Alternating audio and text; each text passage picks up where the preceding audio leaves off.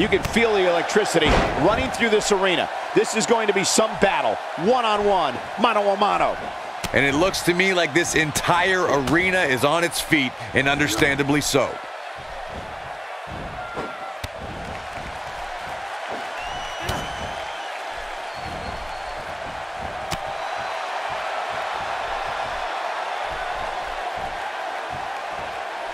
From what we've seen and heard tonight, there must be serious injuries.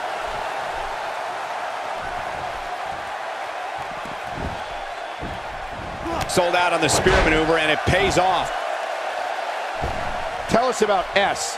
In your expert opinion, what can the WWE Universe expect to see from him? Michael, he can beat any superstar on this roster on any given night, and I don't see why tonight is any different.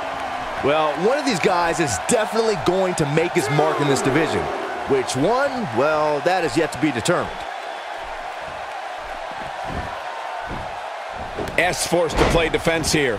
I fully expect him to bounce back, though. This is the type of one-on-one atmosphere where he thrives. The funny thing about Pride is that it can very easily mask your shortcomings. And perhaps this is a case where he was just too proud of an imperfect game plan.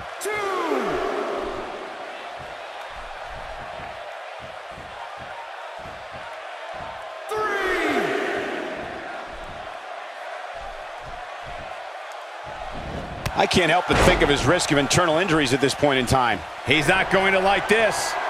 He doesn't look too eager to get up, and I don't blame him.